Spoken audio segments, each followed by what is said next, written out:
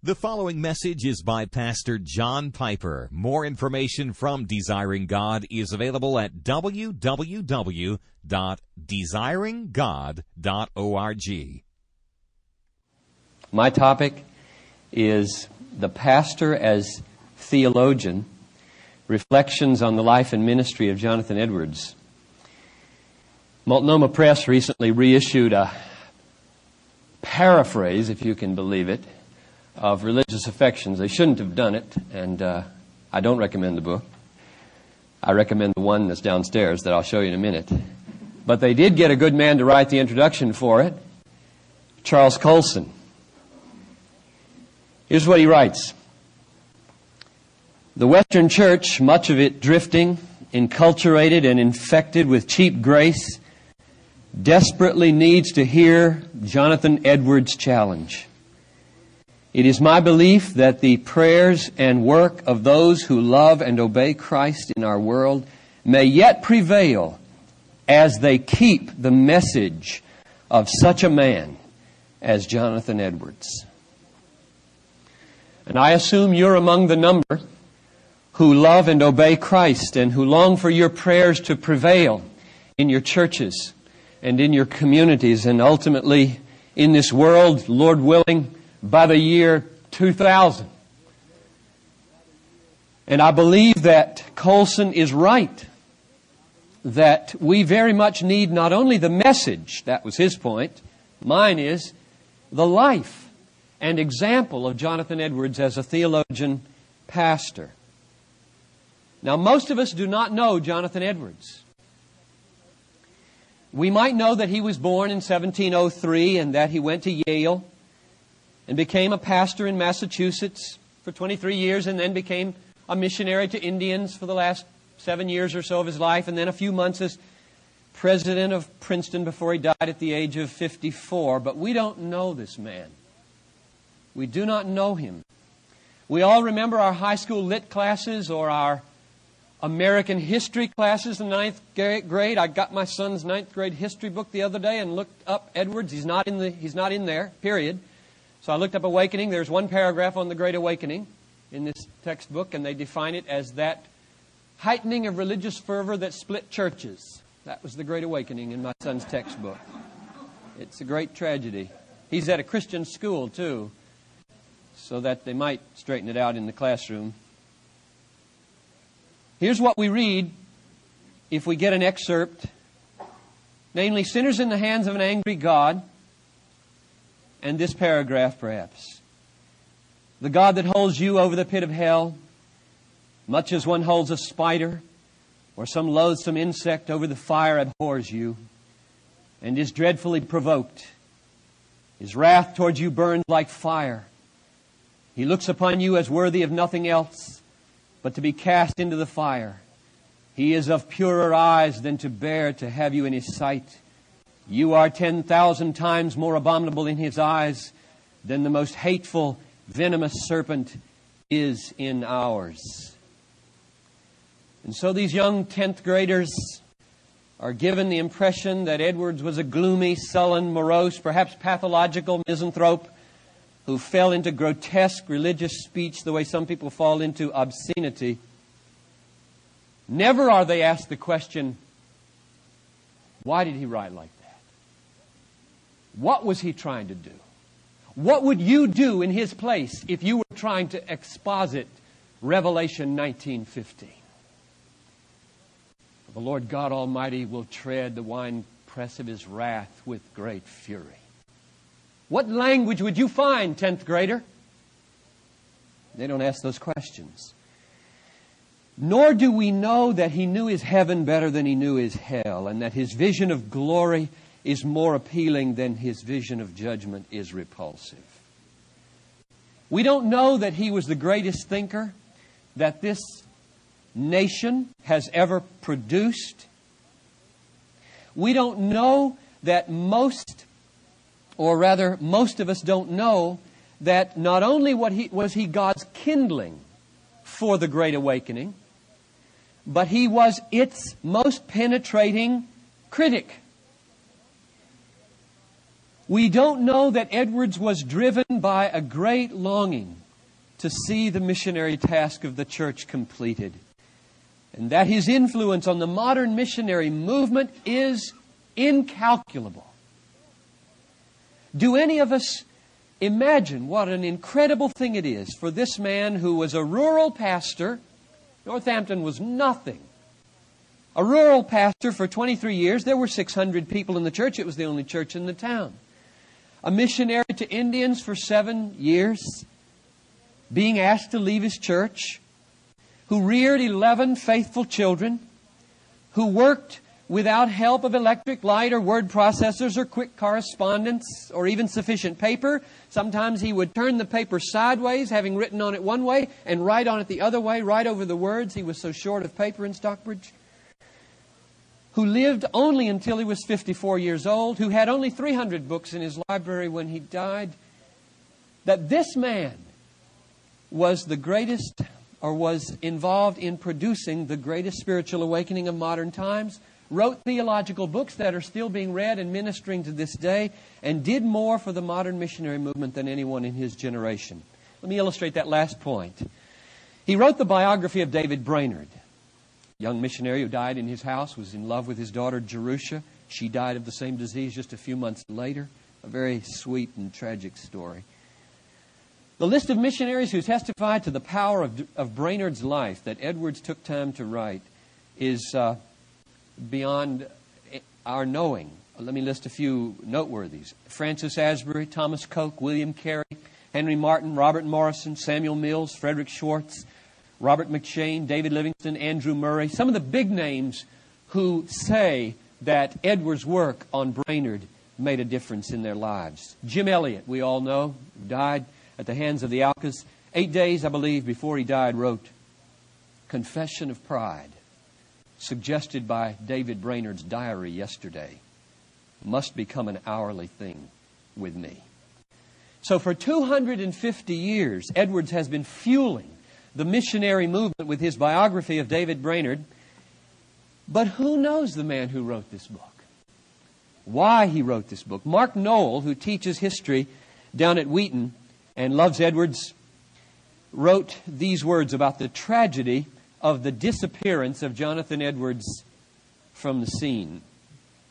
He said, "Since Edwards, American evangelicals have not thought about life from the ground up as Christians, because their entire culture has ceased to do so.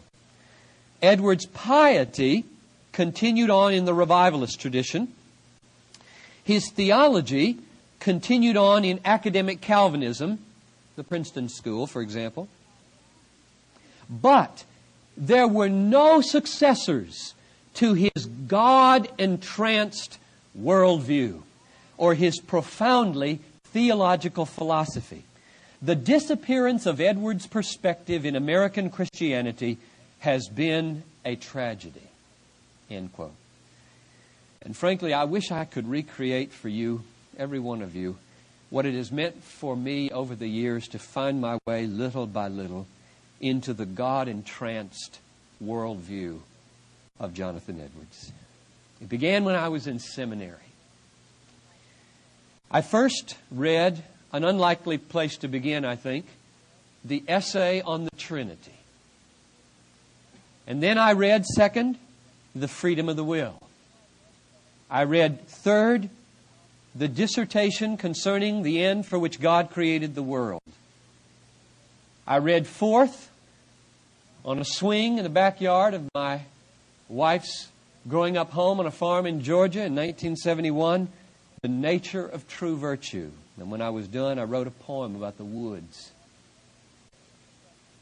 And then I read in Germany, The Religious Affections. One of my seminary professors, Lewis Smedes, you may have read some of his ethical works, said to us in a class on ethics, "Find one great and godly giant in the Christian church and make him your lifelong companion." I remember that just as clear as yesterday. And it rung true to me to have a companion of this stature. Edwards has been mine, and it's hard to overestimate what he has meant to me theologically and personally in my vision of God and my love for Christ. Now, this was true when I was a teacher at Bethel for 6 years, because Edwards posed and wrestled with so many weighty questions that I posed and my students posed and that were essential. I've been a pastor now for almost 8 years, and I can testify that the vision of Jonathan Edwards has made all the difference in the world. I'm deeply convinced that what our people need is God. God. They need a big vision of a holy, glorious, majestic, sovereign, just, wise, and gracious God. They need to see the whole panorama of His excellencies. They need to see a God-entranced man on Sunday morning and at the deacon meeting on Tuesday night. Robert Murray McChain, you all know, said, "What my people need is my personal holiness." But is not personal holiness simply a God-besotted life?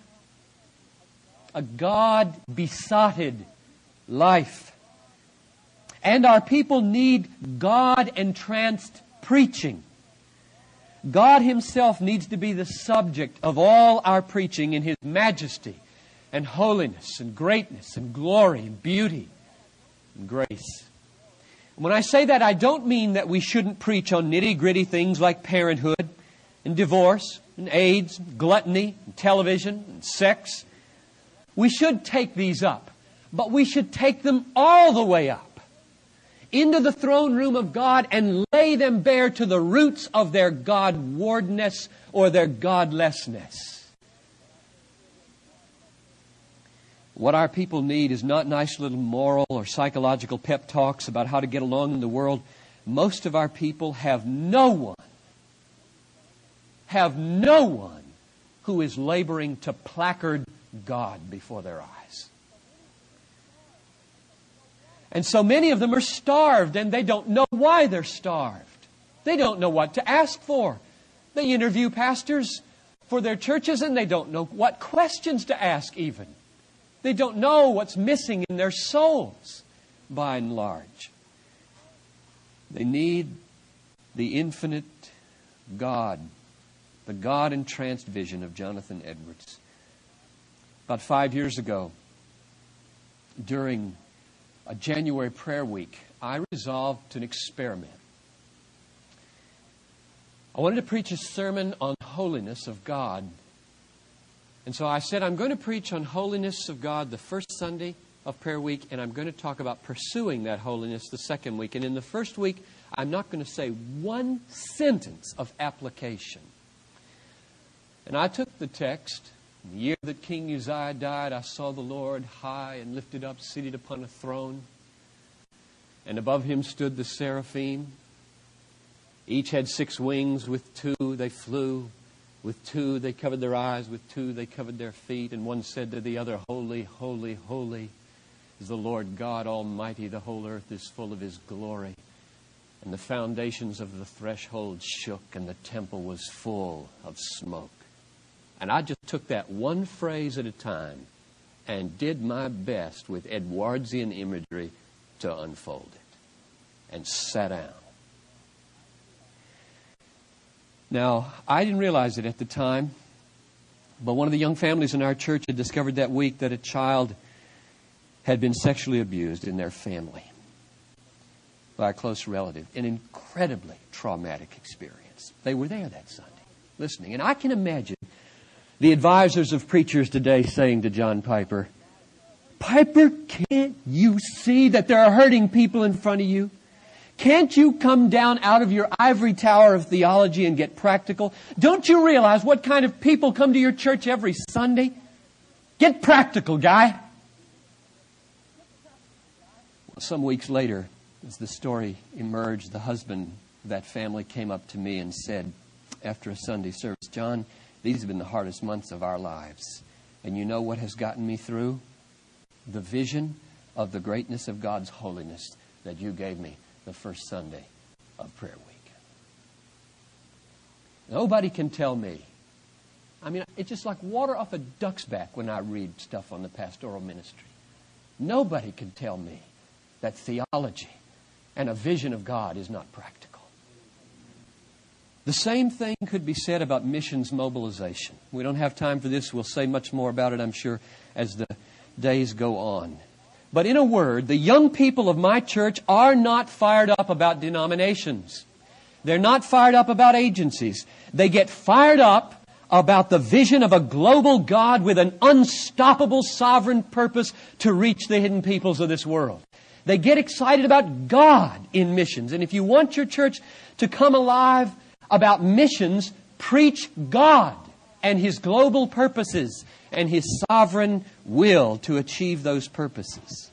So I'm persuaded that the linchpin in the life of the church, in pastoral care and in missions mobilization, is a God-entranced worldview, and namely the vision of Jonathan Edwards in particular.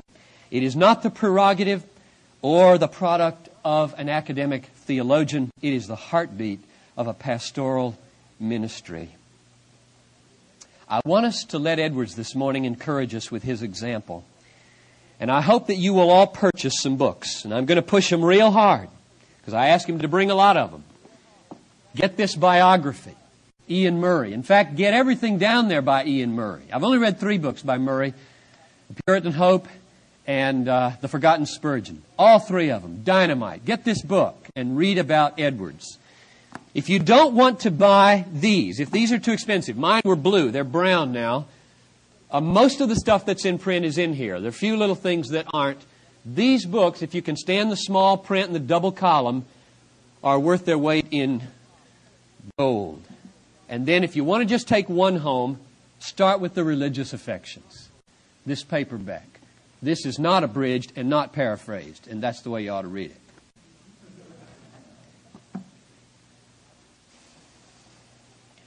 Now, I don't want you to misunderstand me as I get into Edwards as an example. There's not a person in this room who will be a Jonathan Edwards. He is in a class by himself. To think any thought like that will result in deep discouragement, as I have experienced. To think any thought of being like another person in this regard is deadly. Right over every book you read, over every seminar you attend, over every conference you go to, 1 Corinthians 15:10. By the grace of God, I am what I am. I wish I could have the strategic genius of a Ralph Winter. I've almost shed tears that I can't do what that man is involved in doing. I wish I could have the theological precision and articulateness of J.I. Packer. I wish I could have the intellectual power of a Jonathan Edwards. That's not going to happen. And I just go back to the Bible and say, the eye of the body is not the ear, and the foot is not the hand, and by the grace of God, I will do what I can do. So please, do not think I am saying, let's all be little Edwardses. Rather, let's just listen. Let's learn from this man's example what fits. And if it doesn't fit, then don't wear it. 4 exhortations I would like to give you from the life and ministry of this man in his theological labor. His theological labor. Admonition number 1. Be radically single-minded in your occupation with spiritual things.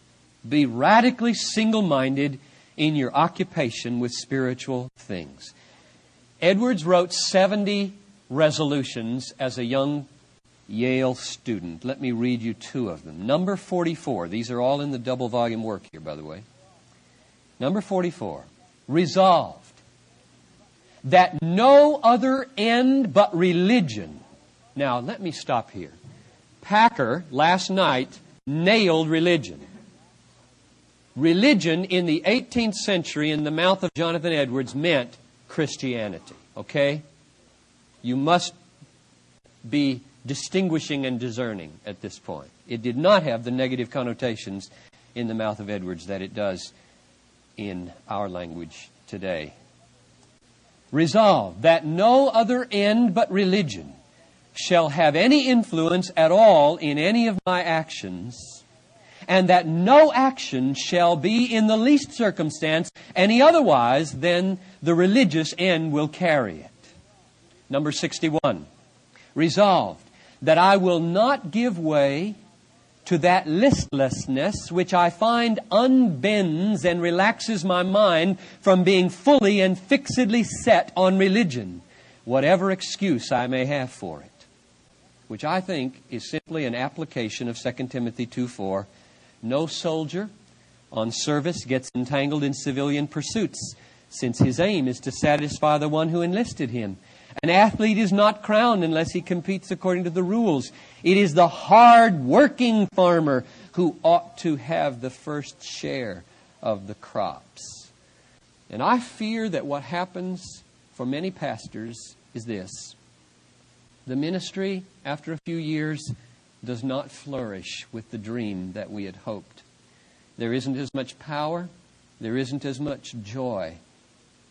And in order to survive emotionally, they start to give way to amusements and diversions and hobbies.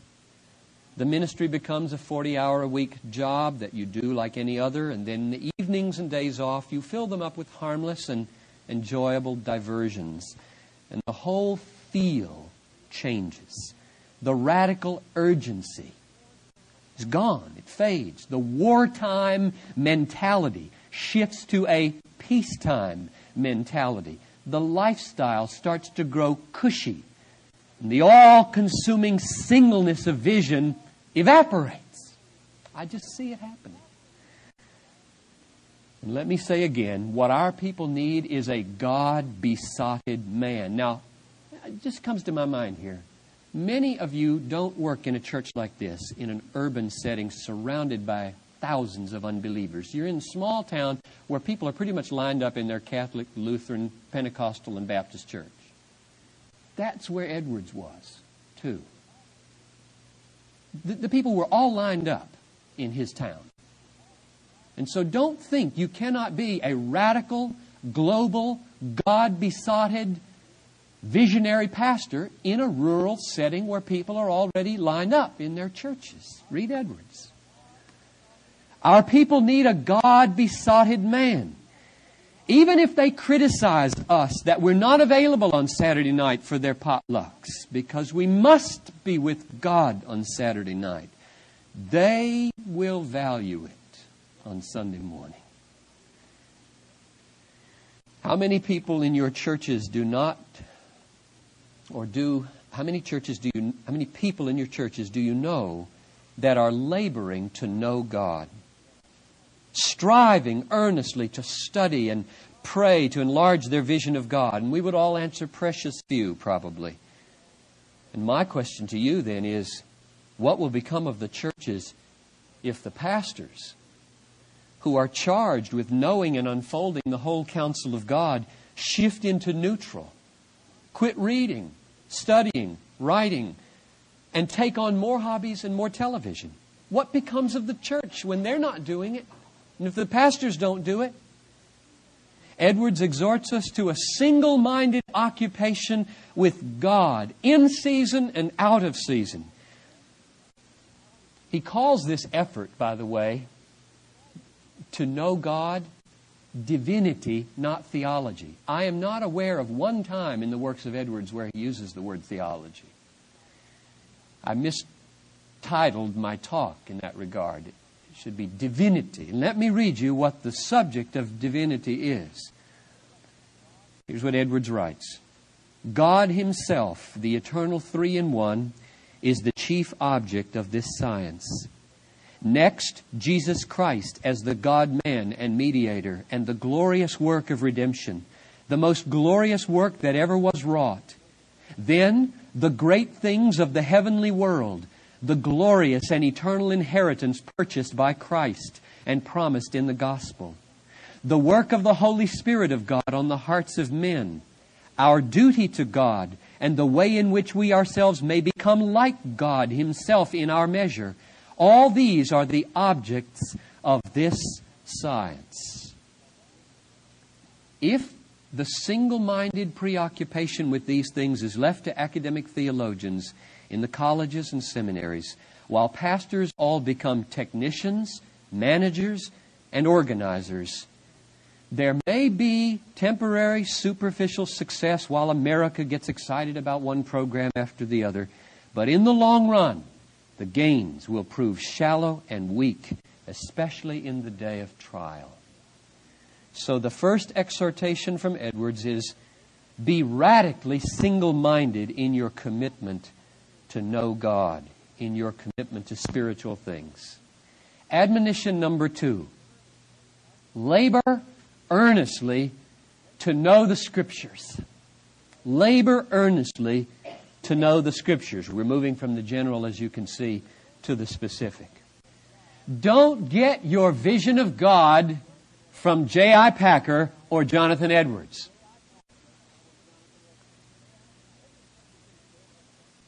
Edwards sets a good example for us here. Sereno Dwight, his first biographer, says that he came to his first pastorate, Northampton. Quote, he had studied theology not chiefly in systems or commentaries, but in the Bible and in the character and mutual relations of God and His creatures, from which all its principles are derived. He once preached a sermon entitled, The Importance and Advantage of a Thorough Knowledge of Divine Truth, which is short compared to the titles of his books. In it, he said this, be assiduous. I love that word. Be assiduous in reading the Holy Scriptures. This is the fountain whence all knowledge of divinity must be derived. Therefore, let not this treasure lie by you neglected. And he set an amazing example for us in this regard in studying the Bible itself. I was at Yale in October. You know that most of his unpublished works are at the Beinecke Library. And with my heart pounding and my hands sweaty, I was taken to the cellar of the Beinecke Library and into this small room with 2 microscopes and special lighting and shoeboxes full of these sermons and books that are in manuscript form. And I held in my hand Sinners in the Hands of an Angry God on about a dozen little brown pieces of paper with his almost illegible small writing. But the book that impressed me most was a book about that thick, about that tall and that wide. It was an interleaved Bible. He had taken a Bible, cut every page out himself, taken a blank piece of paper, inserted it between every page and drawn a line down the middle of that blank page on both sides and sewn it himself back together. Or maybe Sarah helped him, I don't know. But it was all done at home so that he could take notes on every passage of the Bible. And I just flipped through it, checking books like 2 Chronicles 1-9 and so on. And he had notes everywhere about the Bible. In fact, if you take this second volume here, there are about 180 double-column pages called Notes on the Bible that just go from one passage after the other as he wrote down his thoughts about the Bible. I think there's reason to believe that Edwards really did follow through on his 28th resolution as a student. Here's what he said at Yale, 1723. He was 20 years old. Resolved to study the Scriptures so steadily, constantly, and frequently, as that I may find and plainly perceive myself to grow in the knowledge of the same. I find myself greatly rebuked and motivated by that sentence. 2 Peter 3:18 says, grow. It's a command. Grow in the knowledge of our Lord and Savior Jesus Christ. So Edwards resolved to study the Bible so steadily, constantly, and frequently that he could see growth. Now, how many of us, let me ask you very honestly, how many of us have a plan for growing in our grasp of the whole terrain of the Bible? Don't most of us use the Bible to get sermons, devotions for meetings, and personal devotional help? But how many of us labor over the Scriptures apart from those preparations in order that we might plainly perceive that we are growing and today understand something about this chapter that we did not understand yesterday or the day before that. And tomorrow we will make another step forward in understanding Bible verses that we did not understand yesterday, so that on through our life we may plainly perceive that we grow in the same. How many of us do that? I find myself rebuked in the pastoral ministry. I fear that many of us think growth, but you know what we do when we think growth? I've got to read more books. Read more books. And so we read more paperbacks and more theology books, and we buy more books, thinking that we will grow thereby mainly. Edwards' exhortation is, this ought not to be so. That is, we ought not to neglect a plan of faithful daily biblical study while tricking ourselves into thinking that we are growing by reading what other people have said about the Bible rather than studying it for ourselves. Study the Bible so steadily. Note these words. He never threw a word away.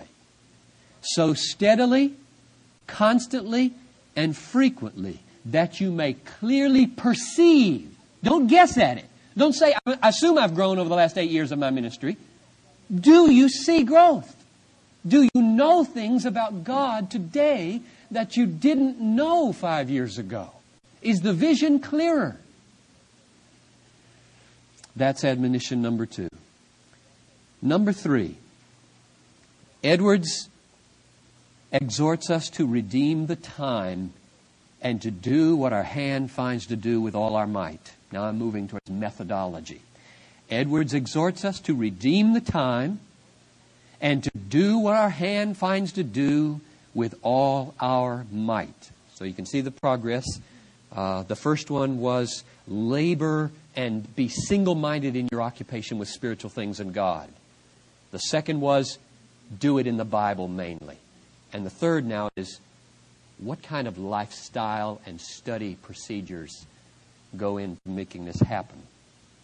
Resolution number 6, when he was a boy or a young man, resolved to live with all my might while I do live. I remember reading that in seminary and just the fire went through my heart. That just nobody seemed to be saying that to me. Don't coast! Get rid of the television. Work! Come on! Life is short. Do something. There's just so few people that seem to say that to us. Resolution number 5 was similar. Resolved never to lose one moment of time, but to improve it in the most profitable way I can. Now, he was a great believer in doing what you could do in the time you have to do it, rather than putting things off to a more convenient time. Universal human disease, procrastination. Resolution number 11, I believe, is the key to his theological accomplishments. Resolved. When I think of any theorem in divinity to be solved, immediately to do what I can towards solving it, if circumstances do not hinder. How many times in your devotional life have you bumped up against a problem in a psalm? And the Psalms, they're supposed to be prayerful, and I just see so many problems to be solved in the Psalms. How many times do you get up off your knees, open your concordance, take a piece of paper or a journal, and start writing possible solutions? We can develop terrible habits of neglect if we don't do that. We get used to unsolved problems and have no inclination or to just turn it over to the Packers of the world. He's the problem solver. And we'll read his book. What a terrible habit for a pastor to form as a shepherd of a people. Edwards was not a passive reader. He read with a view to solving problems. Most of us are cursed with a penchant toward passive reading. I just praise God for Dan Fuller at Fuller Seminary, who taught me the difference between passive and active reading. We read the way we watch TV. We don't ask questions when we read. We don't ask why this sentence follows this sentence. Of course, you'd never finish the book, right? And you're told by 10,000 teachers, finish 20 books in this semester. I rarely assigned more than one book in a semester when I taught.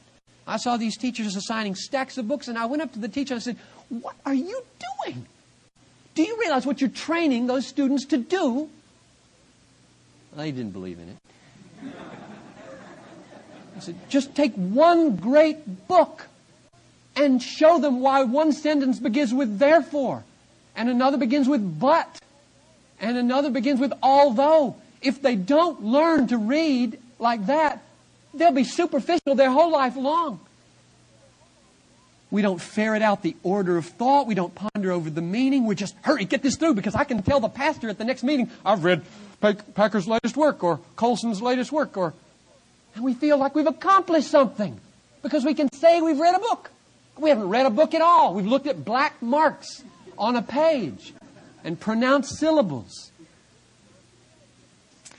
If we see a problem and we are habituated to leave it to the experts and not tackle a solution for ourselves, our people will know what sort we are.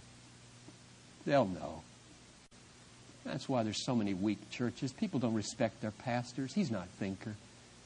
It's so thin what we're getting on Sunday morning. He hasn't spent any hours over that. I can think of 5 problems with what he just said, and he doesn't pose any of them.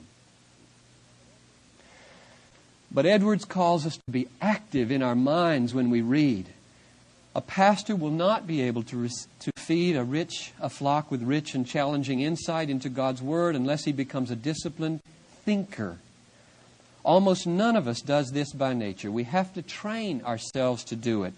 You know the best way to train yourself to become a reflective reader of the Bible and other books? Read with your pencil in your hand. This was Edwards' key. He read with pen in hand. From the time he was little, he did this. Let me read you Dwight's description. Even while a boy, he began to study with his pen in his hand. Not for the purpose of copying off the thoughts of others, but for the purpose of writing down and preserving the thought suggested to his own mind. This most useful practice he steadily pursued in all his studies through life. His pen appears to have been always in his hand. From this practice, he derived the very great advantages of thinking continually during each period of study, of thinking accurately, of thinking connectedly, of thinking habitually at all times, of pursuing each given subject of thought as far as he was able, of preserving his best thoughts, associations, and images, and then arranging them under their proper heads, ready for subsequent use, of regularly strengthening the faculty of thinking and reasoning by constant and powerful exercise, and above all, of gradually molding himself into a thinking being. All that comes from a pen. Now, I will never be and never have been an Edwards, but I owe all of the clarity that I ever had to 30 volumes of journals began when I was a sophomore in college. Write, brothers, every day. Write, write, write in your journals, in your notes, on envelopes. I was walking by the Twin Towers over here, coming over here the other day, thinking about Edwards and trying to sustain a sequence of thought about a psychological problem one of my parishioners had. It takes 8 minutes to walk to this church. I'm going to sustain this thought for 8 minutes. I will pose a question and try to answer it. If a problem is posed by the answer, I will then try to answer that. And if a problem is posed by that, I will divide it into 2 and try to answer those. I couldn't do it. I saw something on the ground and started thinking about that wrapper. I saw this new building over here and started thinking about the challenge there. I couldn't do it. I can't. Only a few geniuses in the world can sustain a sequence of thought longer than a minute without a pencil. With a pen, I can sustain it for an hour. Because it's there on paper. If the phone rings, I can go back to it. The answer that I wrote and the question that I had and the 3 questions that came from that answer are there on the paper. I can work. You can begin to go deeper and deeper. You can pick it up tomorrow where you left off. Without a pen, I don't know how anybody is anything but superficial. Dwight tells us how he used his days as he rode on horseback. It took you a long time in those days to get where you were going. He would begin to think. Now, he had trained himself in this way to a conclusion. And then he would take a piece of paper. You've heard these stories, I think, maybe. He would pick a spot on his coat and identify the spot and the paper with the conclusion and the sequence of thought and pin it on his coat. Because he couldn't write on horseback very easily. Pin it on his coat. And he'd have these things when he'd come home over his coat. And he would go to his study and take them off one at a time. This one is for, and he would write down. That's what he meant by saving or redeeming the time. He studied 13 hours a day sometimes because he had decided not to visit his people regularly, but to go when he was called for. He did sometimes preach in neighborhood groups, and he catechized the children, and he invited people to come to his home. And my guess is that we ought not to follow him in this regard, as though we could. It probably was not good for him either. He was not an ideal pastor. And that's one of the reasons I said at the beginning, don't even worry about trying to copy Edwards in every regard. He may have been wrong in this regard. But those of us who love what he wrote will not fault him too deeply. He rose early, even for those non-electrical days when people went to bed early.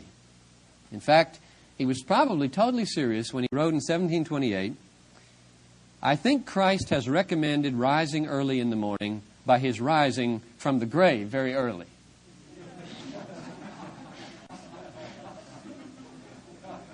Now, it's not easy to know what his family life looked like under these circumstances. Dwight tells us in the evening, this is a quote, he usually allowed himself a season of relaxation in the midst of his family.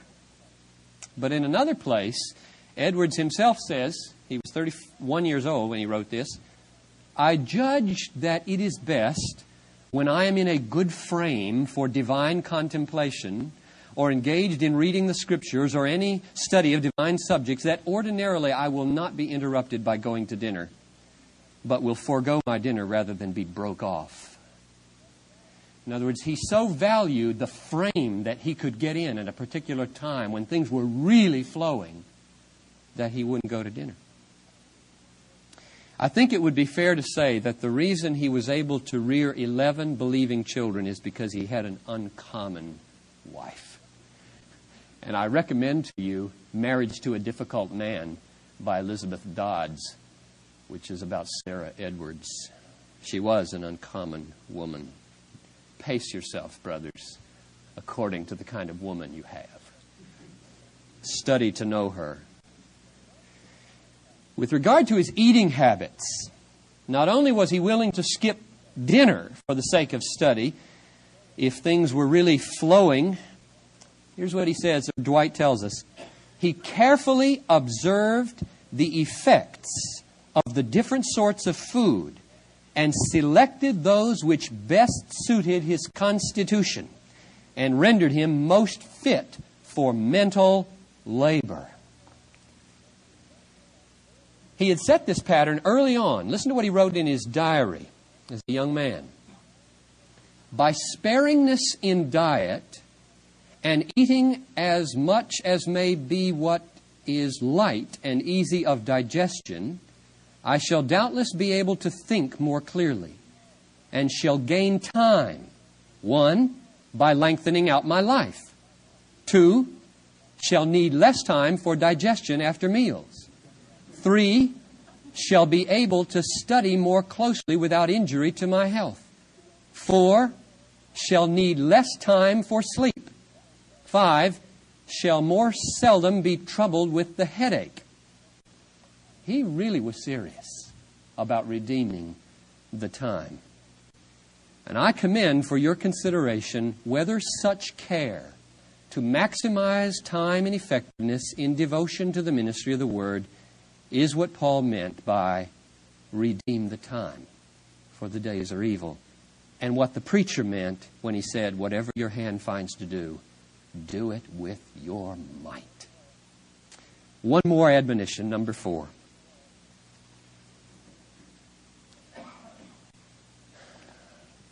He exhorts us to study for the sake of heartfelt worship and practical obedience. Study for the sake of heartfelt worship and practical obedience. And here he is wonderfully exemplary for those of us who have a bent to study. Mark Knoll, you remember, said, Edwards' piety continued on in the revivalist tradition. His theology continued on in academic Calvinism. But there were no successors to his God-entranced world view. The sweet marriage of reason and affection, thought and feeling, head and heart, study and worship that took place in the life of Jonathan Edwards is very rare in academia and in the church. So the final exhortation is to recover that logic on fire, as the Puritans called it. The fire of joy and obedience. Edwards pursued a passion for God. He was as intent on this pursuit as he was on all the other pursuits. But he did not pursue a passion for God because it was icing on the cake of Christianity, of decision, or commitment. For him, faith, saving faith, was grounded in a sense of God which reason alone could not mediate.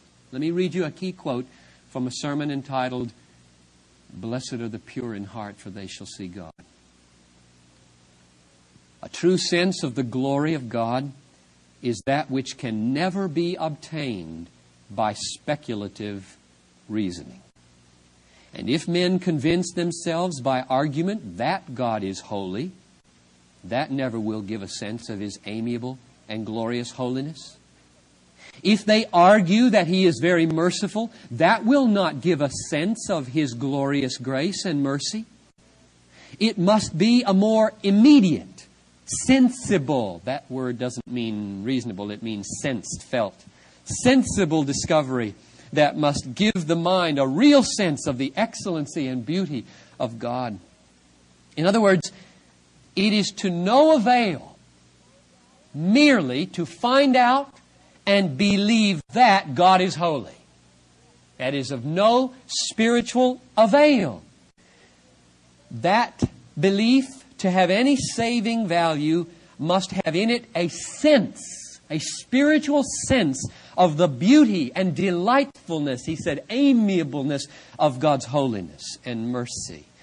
We must have a true delight in what we believe is true for it to have any spiritual value. Otherwise, our knowledge is no different from the devil's. Now, does this mean that all of his study and all of his thinking was in vain? That the accumulation of theological truth through rigorous study is in vain? Not at all. Listen to this explanation that Edwards gives. The more you have of a rational knowledge of divine things, the more opportunity will there be when the Spirit shall be breathed into your heart to see the excellency of these things and to taste the sweetness of them. In other words, you can't taste the sweetness of what isn't there. You must stock your mind with truth, that the Holy Spirit, when He comes upon you, will have that with which He can feed you and give you that spiritual quickening and taste. But the goal of all this is the spiritual taste. The goal is not just knowing God speculatively or rationally, but delighting in Him and savoring Him and relishing Him. So for all his intellectual might, Edwards was the furthest thing from a cool, detached, neutral, disinterested academician. Listen to his 64th resolution. Resolved, when I find those groanings which cannot be uttered, of which the apostle speaks, and those breathings of soul for the longing it hath, of which the psalmist speaks, I will not be weary of earnestly endeavoring to vent my desires, nor of the repetitions of such earnestness. In other words, he was intent on cultivating a passion for God, as well as a knowledge of God. He strained forward in the harness of his own flesh, longing not only to have more truth, but more grace. Listen to the 30th resolution. Resolved to strive every week to be brought higher in religion and to a higher exercise of grace than I was the week before. Same thought of growth that we saw in the knowledge area. And that advancement for Edwards was intensely practical. He said to people what he sought for himself. Quote, seek not to grow in knowledge chiefly for the sake of applause and to enable you to dispute with others. Seek it for the benefit of your souls and in order to practice according to what knowledge you have. This will be the way to know more. According to Psalm 119, I understand more than the ancients because I keep thy precepts. The great end of all study, all theology, is a heart for God, a life of holiness, the mission of the church. The great goal of all Edwards' work was the glory of God. And I think I could tell you what the most important thing is I ever learned from Edwards. It's in the book, Desiring God. Let me put it in a sentence. The most important thing I ever learned is that God's purpose in the universe is to be glorified, and that what glorifies Him is delighting in Him. Let me read it for you. I didn't know this quote existed when I wrote the book. I found this in studying last fall in one of his miscellanies. It's just excellent. So, God glorifies Himself toward the creatures in two ways. One, by appearing to their understanding. Two, in communicating Himself to their hearts and in their rejoicing and delighting in Him and enjoying the manifestations which He makes of Himself. God is glorified not only by His glories being seen, but by its being rejoiced in. When those that see it delight in it, God is more glorified than if they only see it. His glory is then received by the whole soul, both by the understanding and by the heart. God made the world that He might communicate and the creature receive His glory, and that it might be received both by the mind and the heart. He that testifies his idea of God's glory doesn't glorify God so much as he that testifies also His approbation of it and His delight in it. That's the most important thing I've ever learned in my life. And so the final and most important exhortation to us from the life and work of Jonathan Edwards is, in all your study and in all your pastoral labor, seek to glorify God by enjoying Him forever. A final quote. The enjoyment of God is the only happiness with which our souls can be satisfied. To go to heaven, fully to enjoy God, is infinitely better than the most pleasant accommodations here. Fathers and mothers, husbands and wives or children, or the company of earthly friends are but shadows. God is the substance. These are but the scattered beams. God is the sun. These are but streams. God is the ocean. Let's pray. With all of his imperfections, Father, Jonathan Edwards has been to us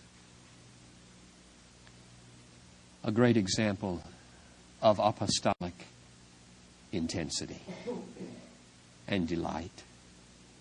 And I pray that you would take the words, the visions, the pictures of this man's life and apply it to us in measure.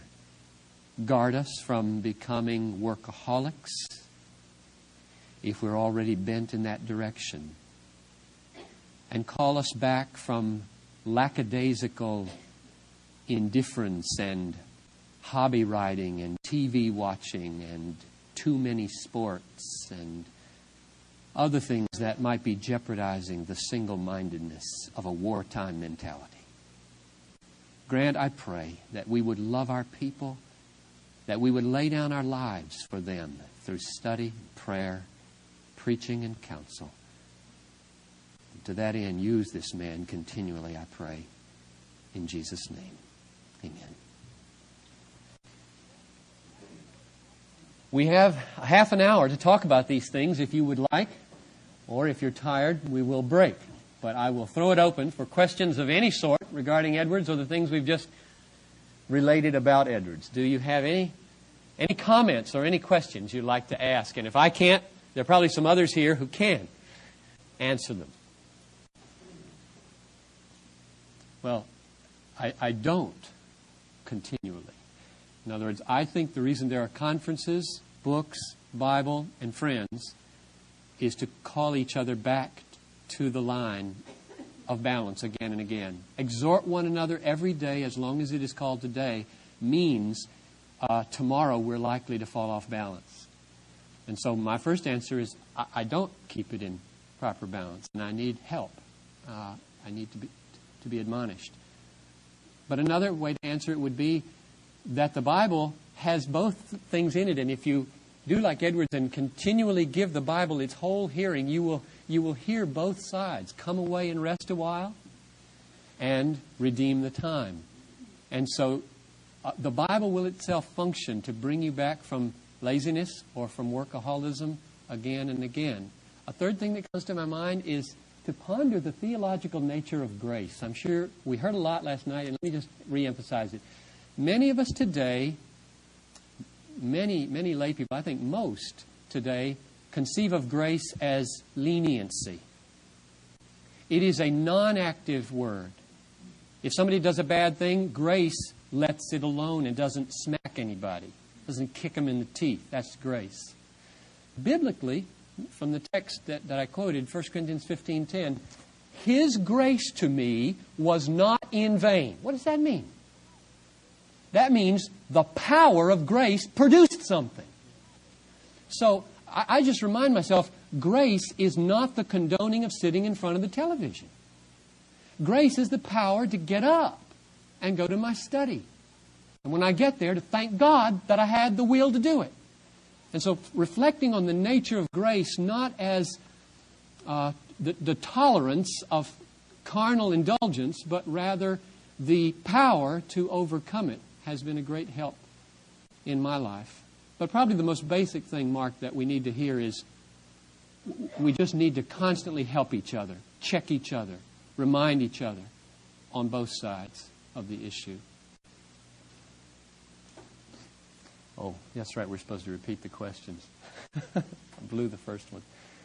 The question was, can I shed any light from my own experience on how it works itself out in the pastoral ministry to keep a schedule that is productive and fulfills the command to redeem the time? Well, my schedule is always changing. I mean, if I were to describe what I have now, somebody would write that down and say, this is the way Piper does it. In a year, it wouldn't be the same anymore. So I can just talk from where I am and what I shoot for. Basically, I think we were just interviewing a fellow the other day for some work here with Laotians, and we were trying to talk about hours in the ministry. It's impossible.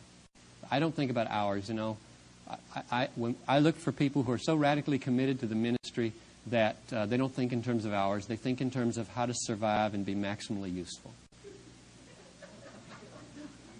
Which is what all of my staff are barely doing.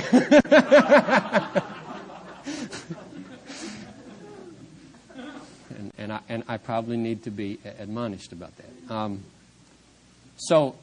What I meant when I said know your wives and set your pace is that every wife is different. Children are different at different ages. I think I'm going to have to do things different now that my boys are becoming teenagers. I have 4 sons, not 11, but 4. And I think it was a piece of cake while they were under 8 because my wife is so super. But I've got all boys now, and one's a teenager and one's 12, and they're different, real different. The demands are very different. So my life is going to change. Let me sketch a week for you and then stop. I could talk all day on schedules. We all have different ones. Monday is administration and staff day here at Bethlehem by and large. I write my newsletter on Monday morning, usually, and then come over at noon and we meet all afternoon as a staff, praying and talking about the ministry. And Monday could be a meeting time, could go to hospitals, could be at home with the family. Even when I'm at home, I have always had a block of time, including dinner and then about an hour to an hour and a half after dinner, which is playtime. We call it playtime. And I'm at my boys' disposal. Kickball, softball, basketball, probe, password, trucks, whatever. And then about 7:30 or so, I will either go up to my study and work, or Noelle and I will sit and read together in the living room if we're not out at a meeting or something. Tuesday, for me now, is an at-home writing day. This wasn't the case up until a year ago. When I wrote the book, I asked the deacons, I said, should I do more of this or shouldn't I? And they said, take a day a week. I have not used it for that for the last 5 months. Because we got this building program going on here, and I just said, well, I haven't had the discipline. It's not good, but I've just done all kinds of catch-up stuff on Tuesday with this building stuff. And writing lectures like this, I've done a bunch of this stuff this year. So that's Tuesday. Write, think, hopefully. And then Wednesday is study in the morning, and then come to church and be available to the people on Wednesday afternoon for appointments. And this would always include necessary visits to hospitals if there's nobody signed up. I didn't mention that right now, from 10 to 12 on Monday mornings, I'm also available for appointments. Thursday is my day off, and Friday and Saturday are sermon preparation days, and I don't come to the church at all. I work all day and into the evenings. Although Friday evenings I try to keep free for doing things with people. So probably 10 hours on Friday and 12 to 14 hours on Saturday. And then Sunday is here and getting ready for Sunday evening all Sunday afternoon. Greg? Dr. Packer has a page. Oh, just holler every time. How do I know when I am exercising grace in some discipline or availing myself of grace rather than acting in the power of the flesh? I wish I had brought that book, Keep in Step with the Spirit, because the staff were reading Dr. Packer's book, and there's a page in there, and we all got so excited, and we wrote the word APTAT right across the top of the page, A-P-T-A-T, APTAT. Because I developed a little acronym here to answer that question for our people, and Dr. Packer spelled it out almost word for word. I was just thrilled when I find my own ideas confirmed by somebody better than I. I'll tell you what APTAT is. APTAT is a little procedure for walking in the power of the Holy Spirit. It goes like this. When you face a decision or a challenge or an act of discipline that needs to be performed, A, admit that you cannot do it without Christ. John 15:7. Without Christ I can do nothing. P, pray for assistance and help and enablement. Psalm 50, verse 15. Call on me in the day of trouble, and I will answer you and deliver you, and you shall glorify me. T, trust in a particular promise of God to give you what you need for that situation. Be anxious for nothing, but in everything by prayer and supplication. Let your requests be made known to God, and the peace of God, will keep your hearts and minds. And trust the gift of peace or strength or power or whatever the need is. A, act. Get up. Do it. You've got to act. There's no passivity here. You don't wait until the Holy Spirit kicks you in the behind or some strange emotion comes over you. You get up and you turn off that television. And then you get up to your study, and the final T is what? Thanks, Lord, that I had the wherewithal to do it. Now, it feels like you're doing it, but you've admitted you can't. You've prayed for help. You've trusted enablement, and you've thanked Him for it. And that is walking by the Spirit, if you're sincere when you do those. So it's nothing you don't know, Greg, but that's the best I can do. I think the most significant question in the Christian life is how to walk by the Holy Spirit. How do you fulfill a strange command like 1 Peter 4:11? Let him who serves serve in the strength that God supplies, that in everything God may get the glory. How do you serve in another person's strength? What does that mean? I mean, that's the genius, that's the mystery of the Christian life. And when you read a Calvinist like Edwards, I wrote it down somewhere, but see if I can remember. He said something like, labor to be brought closer to God. Did you catch the mood, the voice of the verb? Labor to be brought closer to God. That's the way Calvinists talk, who understand their Bible. There is labor, but it's to be brought. And if you discover more than Aptet, just call me up, Greg, and tell me, because I want to know more how to walk by the Holy Spirit. I want to know how to live in another person's strength. It's a great mystery to me, and I'm still learning. You want to follow up on it?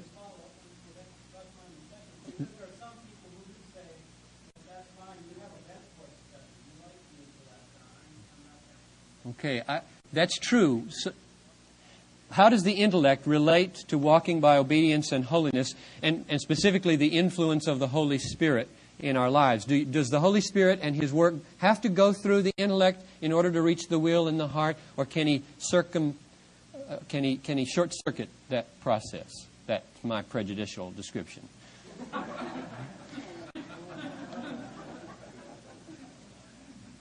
He can, I suppose, but it isn't His practice and it shouldn't be sought. Because there is no virtue in doing that for which you have no spiritual ground. That would be an automaton. That would be a robot. To act unreflectively, to have no understanding about God that informs your virtue, would mean that you are acting like a sleepwalker, like twitches, like ticks in your life. So if God were to make a practice of circumventing our thought process, He would turn us into robots.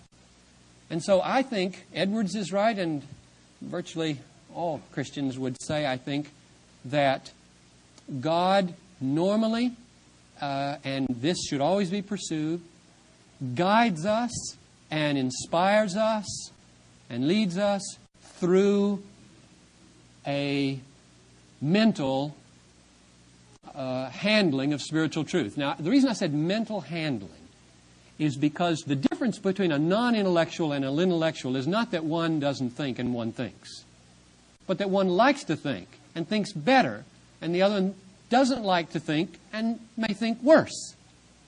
But he must think. He must have a reflective process when a person is doing something and you ask them why to do it. Edwards has a long section in the religious affections on a spiritual nature that is developed in simple saints that guides them like an aroma. They're just guided towards righteousness like this. And if you ask them, explain to me all of the principles and reasons for why you're acting this way, they would have such a hard time explaining. I mean, why? If you took an ordinary, simple young fella, or I don't know who, I don't want to sound, any ordinary person and said, give me reasons why you think homosexuality is wrong. And they would say, well, it's not right. It's just... they would have a hard time putting into words, perhaps. They might say, the Bible says so. That would be all right. And so I do believe that people do have mental processes going on that yield righteous behavior that are very hard to articulate for them sometimes. And these mental processes have been informed by biblical principles over the years. And to the degree that they haven't, to that degree is this virtue probably not spiritual. David, I forgot to end the question. Let me make a suggestion about reading Edwards' sermons. In the 2-volume work, in the second volume, there is a section called 5 Discourses or something. Edwards says these sermons were the sermons that God used to bring about the Great Awakening. I'd go to those sermons, those 5, and start there. But there are a lot of sermons in the second volume, dozens of them. Just any sermon. I've never read a sermon of Edwards that didn't help me. You got to understand, this man is hard to read now. It's not a Swindoll.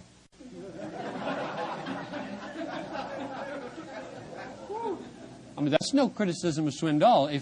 If we wrote like Edwards today, nobody would read our books, period. Oh. Which writings of Edwards are most useful and which are not so useful? The most useful one in the whole issue of predestination is the freedom of the will. The most useful one in laying bare my heart and changing me was the religious affections. The most useful one for giving me a vision of redemptive history and what God's up to in the world is the dissertation concerning the end for which God created the world.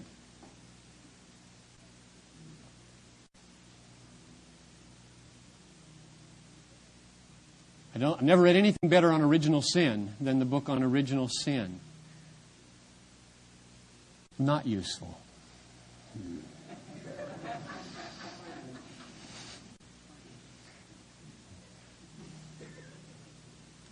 Well, I would send you to The Nature of True Virtue last, probably. But it's good. I don't know. Carrie, you had... The question is, when there are other people putting pressures on our lives to conform to their vision of what the pastoral role should be that doesn't conform to ours, how do we communicate to them the rigor that we want to pursue? And I suppose just what is that balance and that rigor?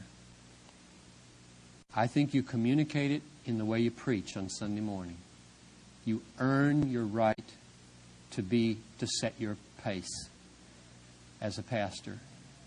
When you come to a church, there are 100 expectations that are different.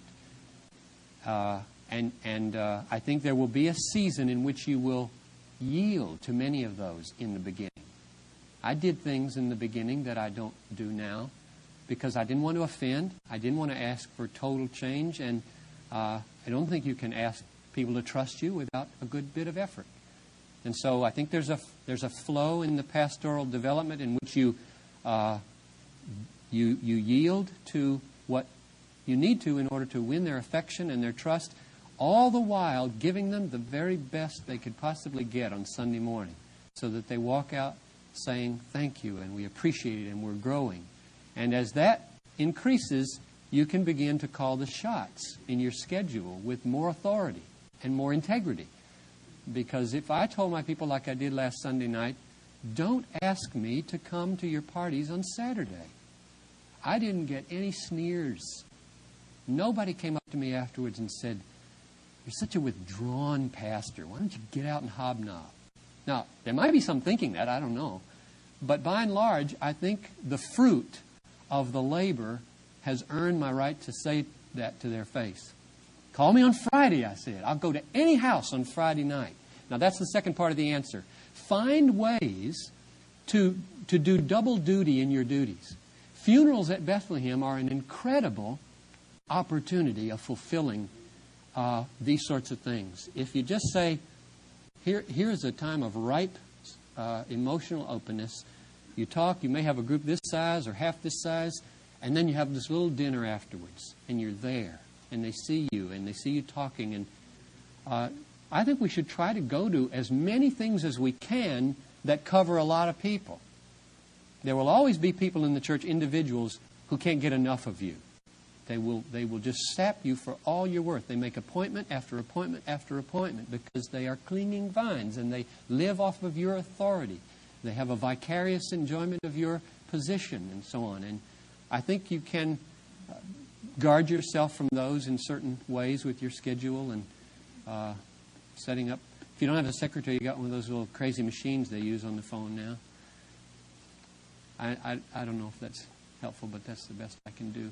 The beginning of the ministry, yield, and as the ministry goes on, earn the trust. But try to know your people and be among them as much as you can with the demands that you have. Now, I don't know who. Go ahead. What's a plan for working in the Scriptures daily so that you can see that you grow thereby? I think taking a book that you are fairly unfamiliar with or haven't worked through and begin to work through it from beginning to end. I'd love to talk about computers. If Edwards had a computer, a word processor, good night what we would have had. But with hard disks and computers these days, what you can do in terms of Bible study and note-taking is just phenomenal. But I haven't had one up until the last 4 years and still made it my effort to take a book, Ken. I'm working on 2 Corinthians right now. One of these years I'll preach on it. But I don't know the argument of 2 Corinthians half as well as I know Romans. A third as well as I know Romans. So I'm just starting, and I copy the text down. I arc. I'm just going to talk about arcing here.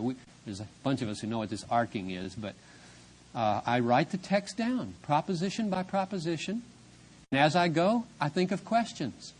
I'll make a little circle in red over one of the words and turn to another page and put that one and get out commentaries and read or think or get out my concordance. The concordance, Moulton and Gieden, Greek concordance, most important book after the Bible in my library. And Englishman's Hebrew concordance, second. I do more work in those than commentaries and getting ready for sermons and studying. So you take your book and then you start writing. And what comes to your mind when you write is just phenomenal.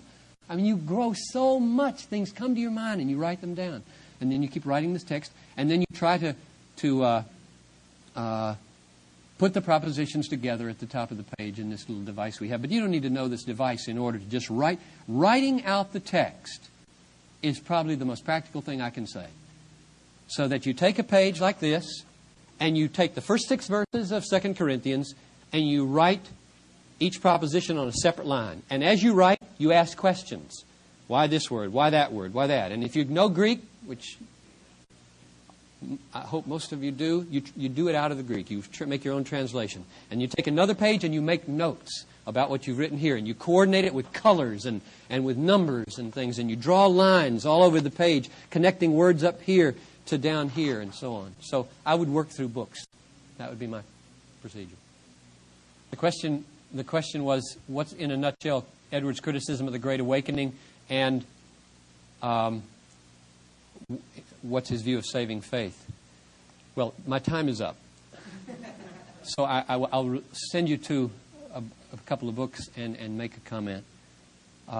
The Religious Affections is his mature criticism of the Great Awakening, positive and negative. His question was, how do you recognize a true work of grace in the heart?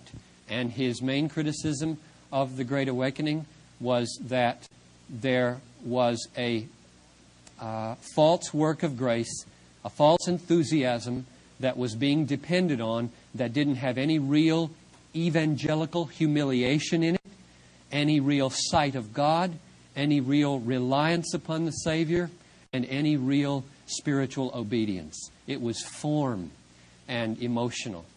That would be his main criticism, and he unfolds it with incredible precision and frightening insight into our hearts in the Religious Affections. With regard to saving faith, in the second volume, he has a long essay called On Faith.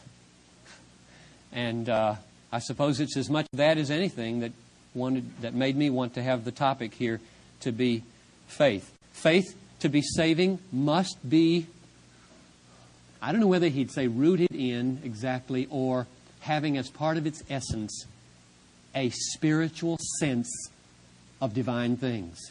A spiritual feeling in the heart that is not parallel to chill bumps and sweaty palms or a fast-beating heart, but a spiritual delight in the beauty of holiness. That's essential.